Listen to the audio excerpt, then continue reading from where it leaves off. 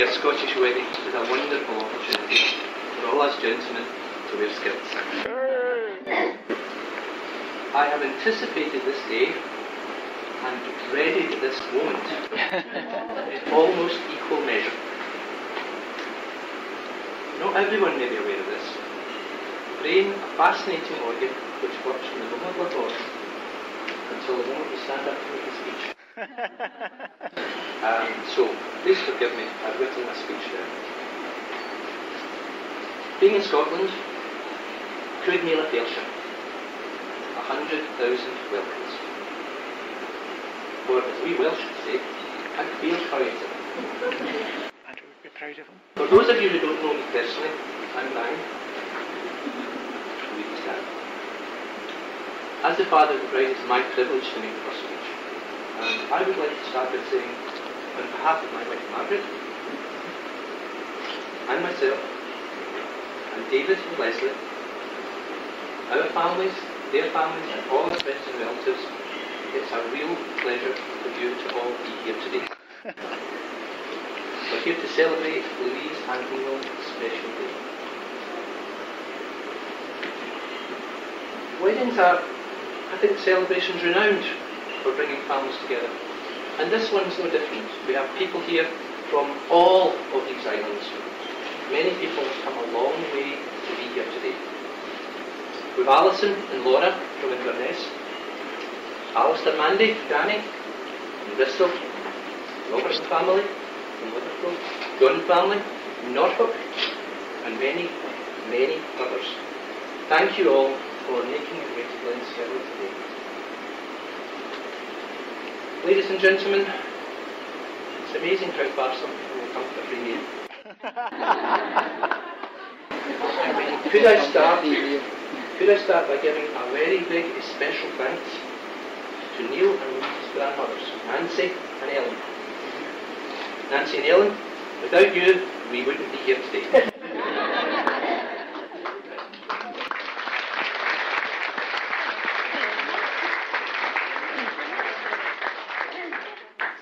Thank you, Frank. My favourite mother-in-law. I have a few thanks to make just now, and I've got thousands of people I could thank, but I have a short list here. Could I first of all start by thanking the Reverend Father Monaghan? What a beautiful ceremony. The two of you were wonderful, and I'm sure you were just a picture of happiness. It was very moving, and I think we'll all agree with that. I'd like to also thank Margaret for producing such a lovely, warm-hearted and beautiful piece.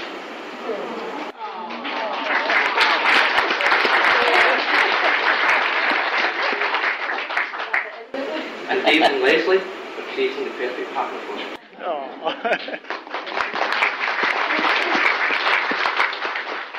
Could I give a big thanks to the man upstairs for the beautiful weather?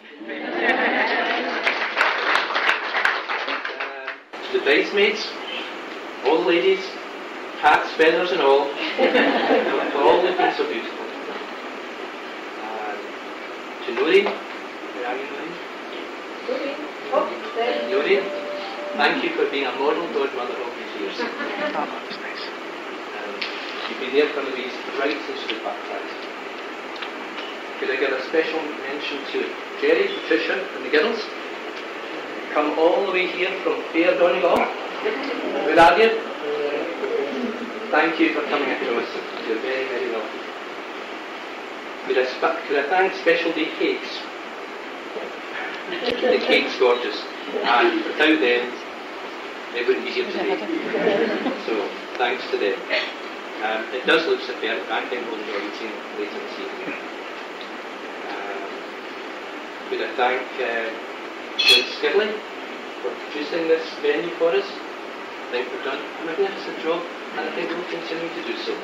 Thank you.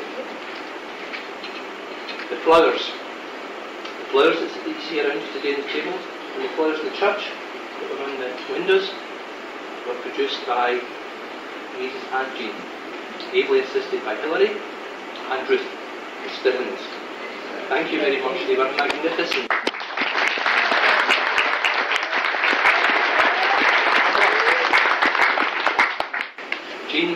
She's now officially married onto the Stirlings. Oh, that's the word, right? Married on. Married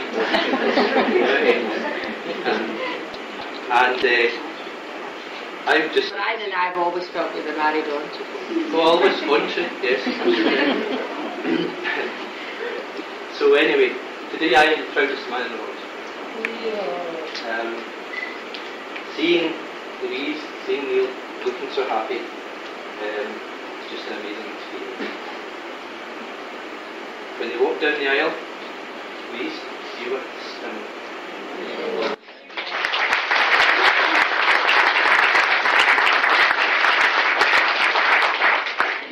You were just stunning. And I know I'm echoing David and Leslie's thoughts when I say they're both extremely proud. Now, if I could say a few words about them, if I could start perhaps by saying a couple of words about Louise. Oh, so. Time flies by quickly. It only seems 5 minutes ago that Margaret and I were trudging up through heavy snow to Rotterdam maternity. Louise was born. Depths of winter. Ever since then, Louise has loved to make a dramatic entrance in snow. Up today, this is white. Here I am today speaking at the wedding. Immediately after she was born, the midwife turned to me and said, "Your daughter just looks exactly like the Dexter Lynch." And then she turned around the right way.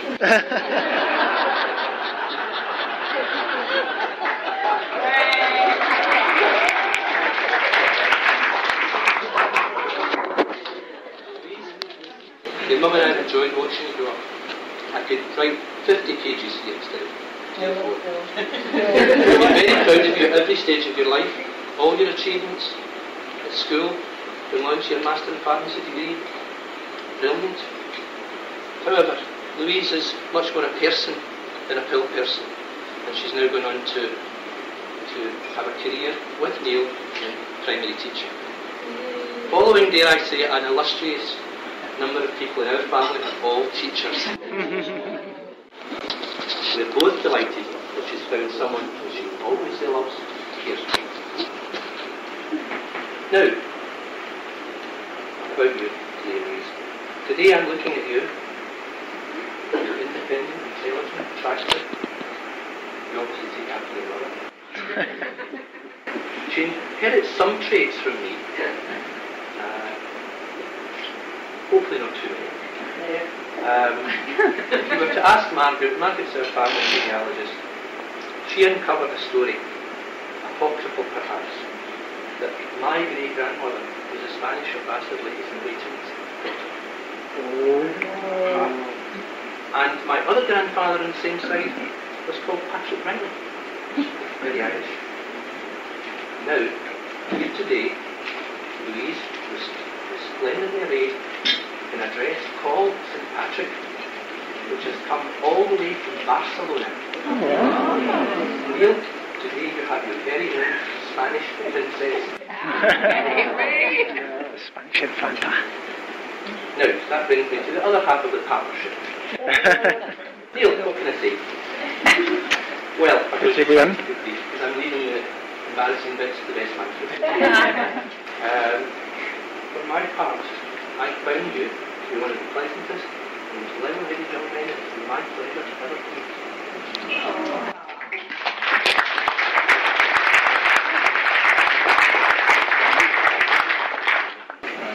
Not many people know this about him, but just before he met me, he sent a letter off to Lonely Hearts Club. But they wrote back and said, "We're not that lonely."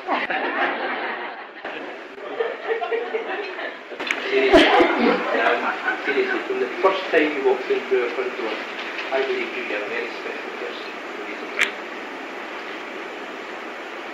When you have a daughter, she's young, you sit and you think and you contemplate, what's the man going to be like? Daughter brings home. Will he be handsome? Will he be kind? Will he be intelligent? And then, when the time comes, your daughter confounds you by bringing someone exactly like that. Yeah, sorry folks, he's a nice guy. Thoughtful, charming, well-mannered, thanks to David Lighton. And still, despite that, only claims to be an infernal father. I'm delighted Louise's picture to be the man who she spends her life with.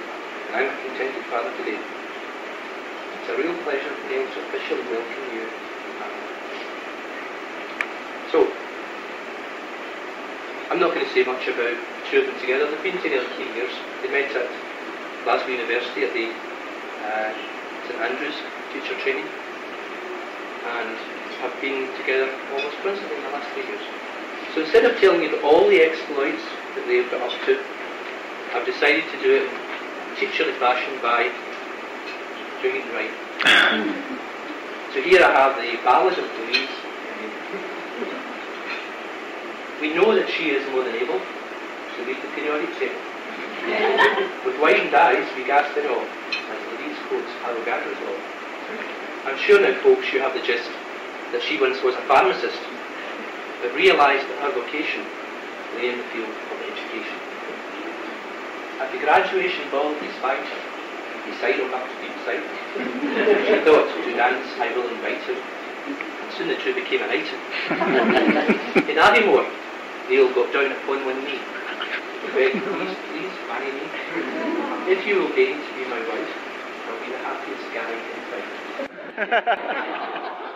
She said it is with greatest pride that I'll consent to be your bride, despite your deep emotional scars and your devotion to the pars.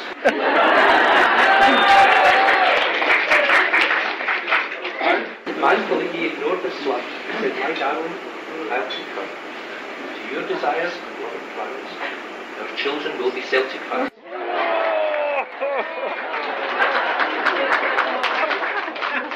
May their future be a lifelong strength, with every joy that love can bring, full of hope and dream and laughter, may they live ever after.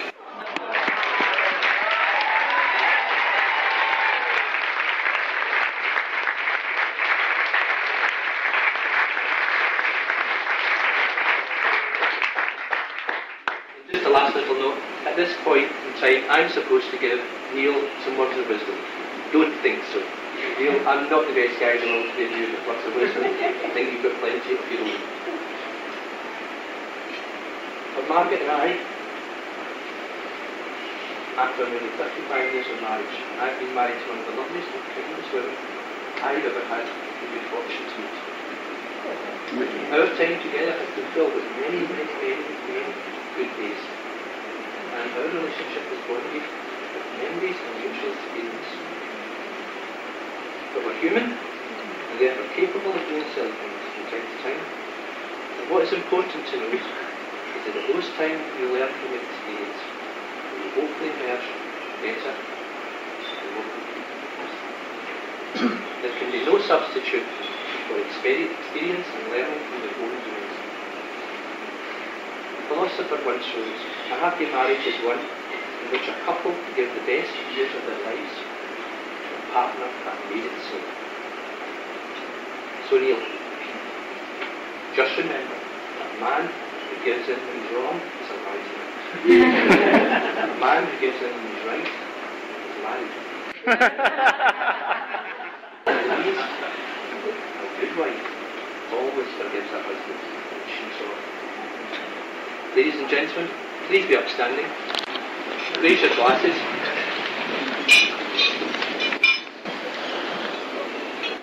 The bride and groom. The bride and groom.